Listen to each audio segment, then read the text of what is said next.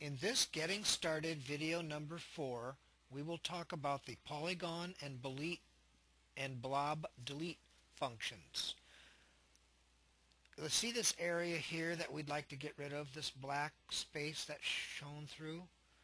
We can get rid of that by, if it was a larger area, we would click Polygon and set our dots around just like we did when we selected the object. However, we would then have the option to click Delete and get rid of that whole area in one swoop. But it's such a small area that the other option is to use the actual Blob delete, where we can click on Blob, and now when we click on the collection of pixels together called a blob, they will begin to blink. That is what is going to disappear if we click Delete. So I click Delete, and you can see that is all gone now. I can come down here to the rest of this, click again, and every time I find as little as a pixel or two, I can delete those tiny little areas.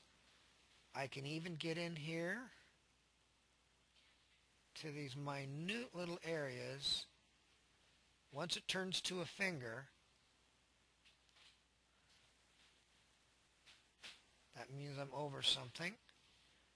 And you can see we got rid of all that little black space that was showing through the strap there. And that is how you use the Blob delete function. Please stay tuned for Getting Started number 5, Setting the Layers.